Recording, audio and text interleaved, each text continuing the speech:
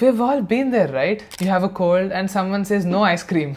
Cold aste ice cream tinakuddu, right? But is it really true? Let's find out. So, the idea is that cold foods like ice cream make your cold worse. The coldness is thought to thicken mucus, making it harder to clear, and it might irritate an already sore throat. But here's the truth, ice cream actually doesn't cause more mucus. It contemporarily thickens the mucus you already have. This can make you feel more congested for a while. Also, if you have a really bad sore throat, the coldness might irritate it for a bit. Think about it. When we are sick, we often crave for comfort foods, right? And sometimes ice cream is what we exactly need. But మనం పెద్దవాళ్ళు చెప్పింది కూడా వినాలి. They mean well.